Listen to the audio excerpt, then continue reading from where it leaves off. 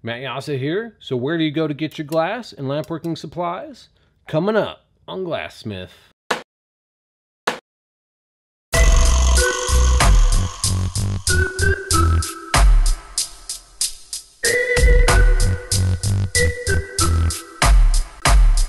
Now before I talk about where I get my glass, I wanted to let you know I'm not sponsored or promoted by them in any way, so you get my honest opinion here. And that company would be mountainglass.com. They're one of the largest lampworking suppliers I've found so far, and you can order anything you need to start lampworking from there. However, although I do recommend getting your glass from there, I would look at the local hardware stores to see if you might be able to find something cheaper, especially the vent hood and certain tools. So I had a new subscriber comment recently, and I wanted to go over that here. And Wiley Racer said, just subbed. I love everything I've seen so far. Glass blowing is my dream job. I was wondering where I can buy a torch. PS, I'm 14, so money is limited. What can I expect to pay for something to get started? And that is a good question. A couple reasons I wanted to go over that. Being younger, you're gonna have a more limited budget. It's gonna be harder starting out. You might have to save up or find a small part-time job or summer job to make up a little bit of money. But once you do save and get the equipment, then all you have is your overhead costs. And the benefit of being younger is that you do have ample time to practice. So if you start at it now and really get at it, there's really no telling where you could take it, especially at 14. But then the other thing I wanted to get into was the costs you were asking about. So a starting torch, like a bead torch, or basically the center fire for this thing, is gonna be $200. Now your titanium glasses are pretty expensive. The UV lenses usually aren't as expensive. You might be able to get them cheaper somewhere else, but $100 would be kind of lowballing it. And then the hoses, you need the flashback arresters. Again, $100. Now for the propane tanks, most people will use barbecue tanks, and those new will be about $50, and then to exchange it, it should only be about $15. Now I'm gonna over budget a little bit on ventilation, just because that's important. I mean, you could get a super powerful fan, like a $150 one, and then make your own hood and connections for like $50. And starting out for practice, you really don't need a lot of glass. You could just keep reusing a lot of the stuff you've done or keeps breaking on you, but shipping costs can be rather high. So it's always better to buy in bulk, and $100 in raw glass really isn't that much when you're talking production or the professional level. Then for tools starting out, I did make a tool video. You basically want just some tweezers, a graphite rod, a graphite pad. You can increase and make more tools as the process goes. Your hands are really the best tools you can get, and the ones you're gonna study with the most. And now the oxygen, you're gonna have to call a local supplier and ask them pretty much how much it's gonna cost to rent a tank, how much to refill it. It's definitely gonna be more expensive than the propane. You go through the oxygen at a much quicker rate. But then another option for a longer term investment in oxygen would be to go with an oxygen concentrator, which can start easily at $1,000. But in the long run could be a better investment for a 10 liter per minute, and that'll run your smaller torch, the bead torch, for years to come. But they're rated for, I think, 20 to 25,000 hours.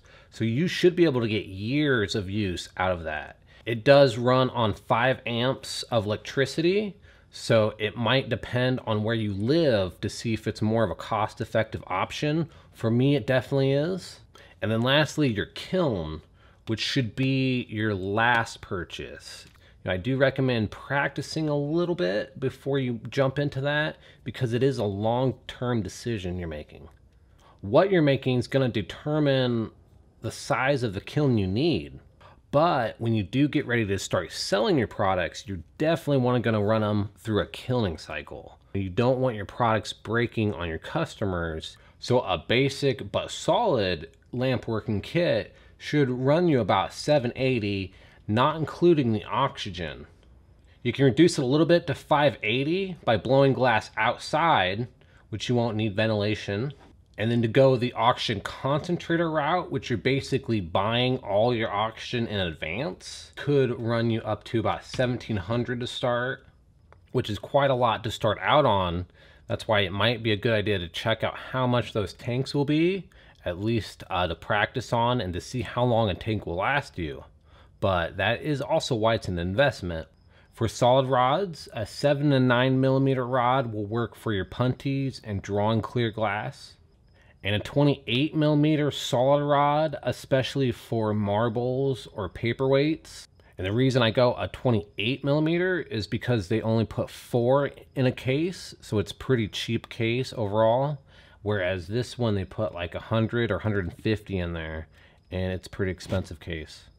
For your blow tubes, glass on glass, even punties, 12.5 millimeter works well. Heavy wall, 26 millimeter for your larger projects, and 50 millimeter for your even larger projects.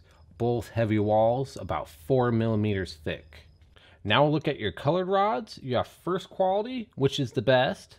Second quality, which might have imperfections, might have air, bubbles, or the color might be off a little bit.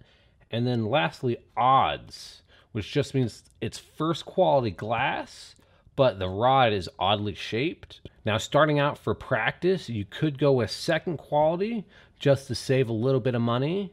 But when it comes to making chains and other high quality products, I'll go with the first quality glass. But then for everything else that doesn't need a properly shaped rod, I go with the odds. And speaking of odds, I just ordered a new box today. Now, another reason I do like to shop at Mountain Glass Arts is for their sales. They'll do a monthly and weekly sale, and they put their glass on sale all the time. So let's see what I have here. So I've got about 6 pounds of glass here in odds. Let's see, I've got the double Mai Tai from the last video, heavy blue leprechaun, that's a sparkly blue, a turbo cobalt, which is a very, very dark blue. It can be used instead of black, where black is very heat sensitive. And then lastly, red Elvis here, which just looks clear. It has copper in it. When I hit it with that flame, it'll turn red, and white out, just white color. You'll be seeing the white and the red coming up in the Millie or Marini episode. And right now would actually be a good time to order some glass there because they put these odd rods, these discounted rods on sale, along with Pyrex glass, which is 45% off for that. So I wanted to do a quick demo to show you what kind of sized work you should expect from that $200 torch. Now, I have been calling it a bead torch, but it can definitely do a lot more than just beads. You can really make and practice almost anything you want. However, it's going to be on a slightly smaller scale. And I'll be using just the center fire on this torch.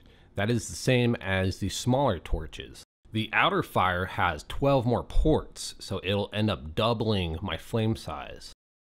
And that's why I like these multi-stage torches. You can adjust the flame size to match the size of glass you're working. With that first stage, you can get a very small flame for detail work. And then with both stages, you can get a large encompassing flame to blow out a big bubble. So I ended up laying down some white dots. I'm gonna melt those in and then lay down some of that blue leprechaun over it. And after I lay down one dot, I'll rotate around to lay a dot on the opposite side. Then I'll do a quarter turn for the next one and rotate it all the way around again. And this just keeps the heat more even in the piece instead of laying them down all in a row, one after the other. Now, I did talk about buying the 50 millimeter tube and the 28 millimeter rod, but I was thinking for a flame this size, those might be a little too large. For a smaller torch, I would stick with the 26 millimeter heavy wall and then maybe an 18 millimeter rod. And now I laid down 4 straight lines. My camera turned off on me before I could catch it, but I'm gonna go ahead and heat that area up and start to twist it. Then right before your eyes, those straight lines become curved. And I always thought this was a cool effect in lampworking. You never have to draw curved lines. Instead, you draw straight lines and curve the piece. Now I'll switch over to that more pinpoint flame and heat up one area of the glass and start to push in both directions to create a nice hollow disc. This is more of a traditional technique they call Marias. You can make a hollow or a solid Maria. It is more of a decorative technique, but it does help the glass from melting back when you're taking off the blow tube.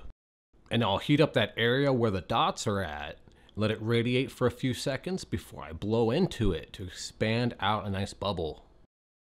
I'll heat it back up and blow it out again, and that'll help even out the walls, make sure it's the same thickness all the way around. Now this is a nice sized bubble. You could try to make it a little bigger, but it gets harder the bigger it gets on the small torch, and it ends up becoming more time consuming with a smaller flame. I'll go ahead and flatten out the bottom there so that it'll sit up on my desk. And then take off my blow tube, I just pop a little hole and then flame cut the rest of it off. You'll see that Maria helps the glass from gathering back too far, and it'll end up making a nice lip. And then I'll flare it open a little bit more and flatten it, and this little flower vase is done. It'll go in the kiln at 1050 for 30 minutes. And here's a little vase I made. I'm liking it. I like the spiral coming down, and then that Maria really gives it a good touch. And that'll do it for this video. This is Matt Jasa. Thank you for watching, and have a great day.